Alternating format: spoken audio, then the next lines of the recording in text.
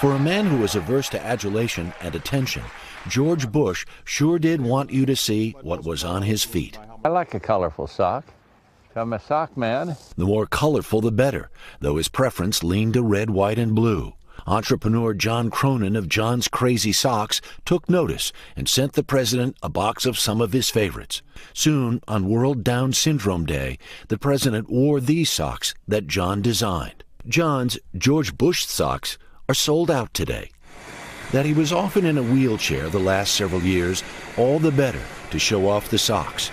And if a fellow former president was stopping by for a visit, Clinton socks. When Sully the service dog came on board, he often co-starred on Instagram with the socks, and was with the president when he went to vote a few weeks ago.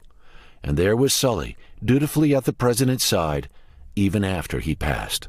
The president will be buried in these socks, in homage to his service in World War II, jets in formation, and the naval aviator's wings. Safe flight, Mr. President. Harry Smith, NBC News.